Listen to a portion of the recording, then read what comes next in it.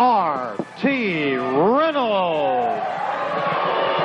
And his opponent from Eagle Pass, Texas, weighing 314 pounds, Blackjack Mulligan.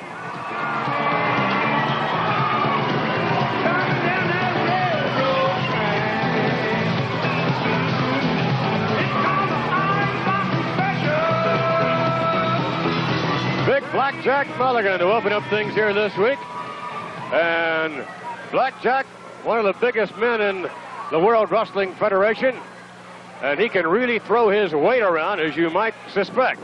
And here against R.T. Reynolds, Mr. Reynolds has obviously read the book on Big Blackjack. Arm drag takedown by Big Blackjack.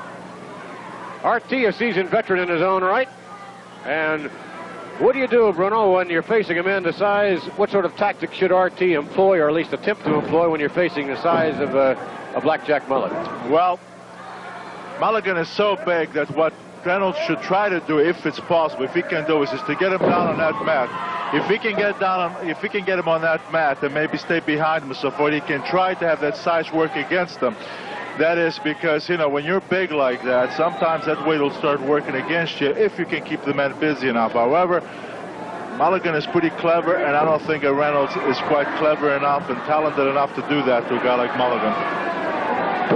Well, there it appears thus far that Reynolds is sort of playing into Blackjack's hand. He's trying to display his own strength and match strength for strength. Which is silly, of course, because Mulligan is 314 or whatever pounds, and it's a well-put 314 pounds. He's muscled, he's big-boned, he's tall, and you're not going to match strength with a guy like Mulligan. So Reynolds is making a terrible mistake here.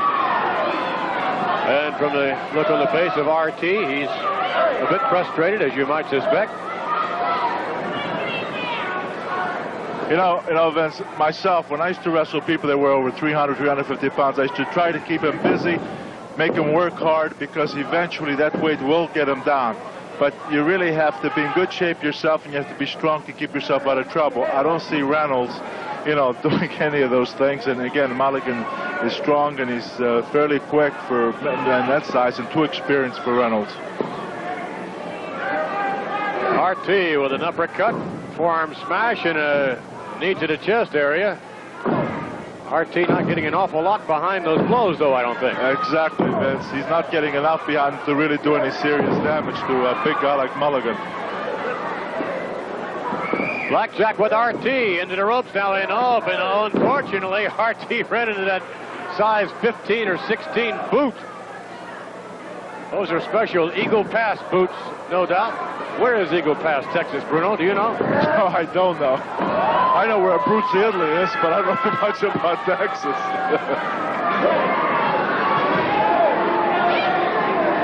Big Texan, Blackjack Mulligan. Take a look at that kisser, would you? Now, he's been through some wars in this field of professional wrestling.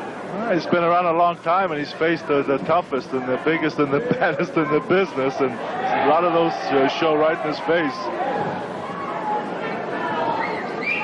Doesn't seem to bother Blackjack, however. We ask him about that when he gets up in the morning, takes a look in the mirror. He says, well, you know, what it is what it is.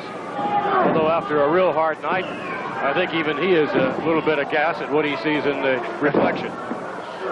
Blackjack with R.T. Reynolds now trying to set him up, whips him to the ropes, and off. Look out. 300-plus pounds hurling in the air at you. Uh-oh. Another hook to leg. He may have R.T. Yes, indeed.